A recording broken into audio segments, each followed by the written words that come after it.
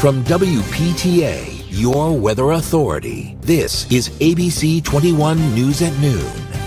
Good afternoon, I'm Kayla Stewart. We begin this noon hour with the latest coronavirus numbers here in the Hoosier State. The Indiana State Department of Health is reporting 22 new deaths, bringing the total to more than 3,000. 2,328 new cases were reported, bringing that total to more than 143,000. They say today's total includes about 300 cases whose reporting was delayed due to a technical issue over the past few days. And here in Allen County, health officials have reported the highest amount of new COVID-19 cases in the county since the department started keeping track in mid-March. The Allen County Department of Health reported 138 new cases of the virus Friday.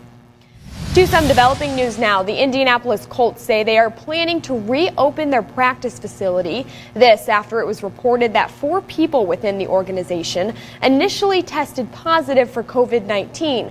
But as the numbers increase across our state, Ohio health officials are adding Indiana to a travel advisory list. They say people living in Ohio should not travel to Indiana, and if they do, they should quarantine.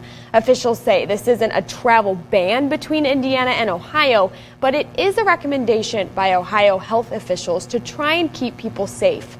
The advisory recommends people traveling to Indiana and back to Ohio self-quarantine for 14 days. But it stopped short of enforcement. A representative from the Ohio governor's offices said in a statement, quote, "The travel advisory exempts those who live in one state and whose regular place of employment is in another." We spoke with 2 Ohio residents who commute to Fort Wayne for work.